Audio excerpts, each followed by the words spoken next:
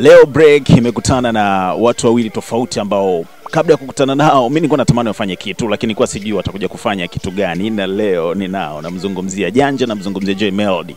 Vingi tutavifahamu kutoka kwao siku ya leo. Bila vidula nifaa, wendo mama asa iwejo na pagawa na star suku babata, boingo charanga nimezecheza kwenye giza kwenye taa. Ujue, bibi la wena mfeli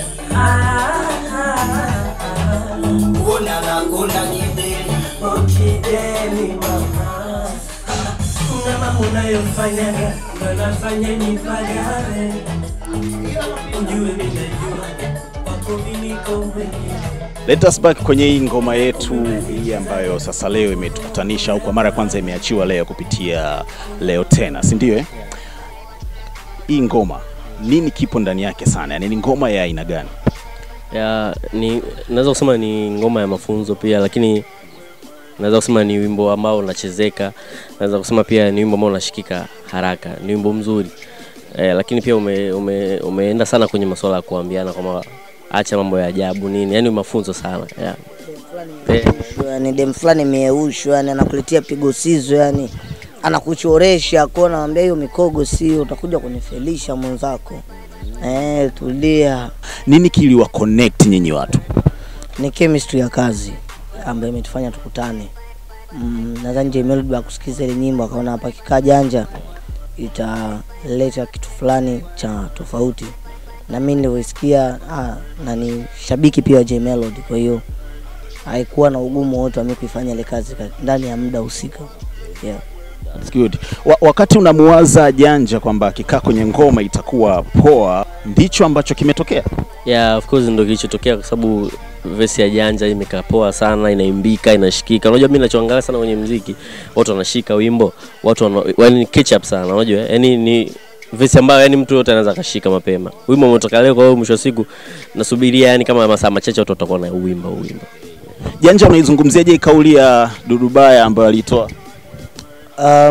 Dudu Baya ni brother, anahisi amenizidi kila kitu mpaka dhambi. Kwa hiyo naheshimu mtazamo wake kwa sababu kawahi kuliona jua. Lakini nachoweza kumwambia kwamba sanaa ni uwanja mpana sana. Kila mtu ana engo yake ya kupita. Sanaa ishakuwa biashara. Sanaa ishakuwa biashara, na kama biashara watu wanawekeza nguvu nyingi sana katika vitu ambavyo wanavifanya. Comment ya Dudu Baya nilisikia na ilikuwa ni kuhusu jina la mimi kuimba Banana. Lakini sanaa yangu haina mipaka. Muziki ambao mimi nauimba, mwanamke anaweza kumwimbia mwanaume wake, mwanaume anaweza kumwimbia mwanamke. Kwa hiyo niko katika wigo mpana sana sanaa yangu, yani kiweza kuichambua. Ndio maana nimeona nimeweza kushuti video kama mwanamke, kama mwanaume.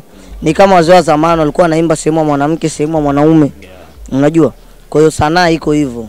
Mimi naona it's okay Janja kuimba, kwa sababu muziki uko hivyo. Hauwezi kuimba kitu kimoja siku zote. Utachanganya, utageukia huku, utamalizia huku. Mwisho wa siku tunaona wasanii wengi wa rap hapa Bongo wamekuwa wanaimba kama reggae, unajua? Kwa hiyo yani mwisho wa siku mimi najua hizo ni kauli tu za binadamu wa kawaida. Hii idea ilikuja baada ya kufanya ile video yako ya kucheza character tofauti, au hii idea ilikuwa nao toka kitambo hicho?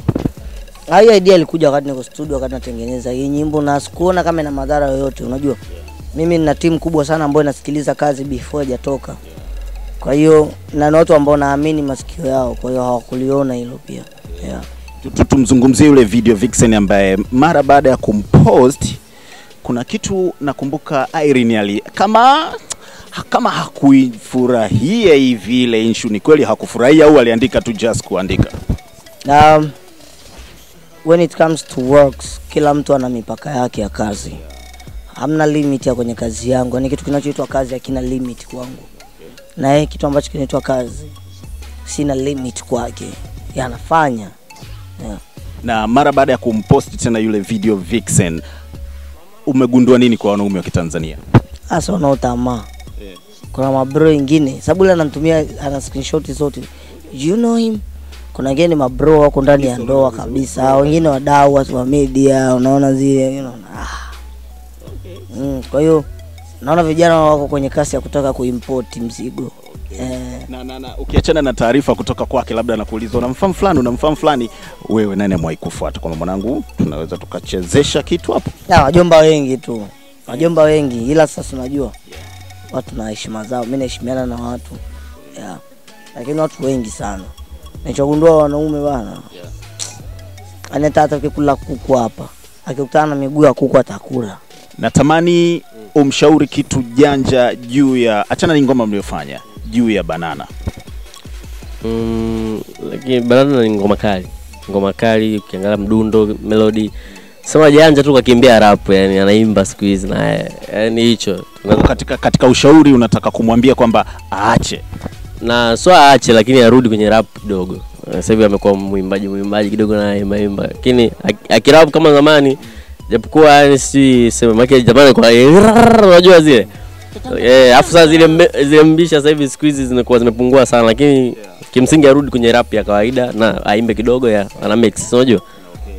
Sio kwa sababu wewe unaimba unaogopa kwamba atakuja huo upande alafu kama ugali kwako utapungua. Amna, unajua muimbaji hip hop afu akiwa anaimba tofauti na muimbaji kabisa, ni muimbaji mwenyewe. Yani hip hop anakuwa kama ana switch tu, lakini muimbaji wa kweli anakuwa anaimba, unajua? Ukimsimamisha hapa mtu anaimba kweli, akina Benson akina nani wanaimba kweli, lakini mwisho wa siku Janja ni rap, unajua? Kwa hiyo anaingia kwenye kuimba, unajua ana switch. Kwa hiyo it's okay akifanya hivyo, lakini rap usikatai. Nice one. Ushauri kutoka kwa Gmail umeupokea? Ushauri mzuri sana. Mimi ni mtu ambaye naamini ushauri wa kujenga siku zote.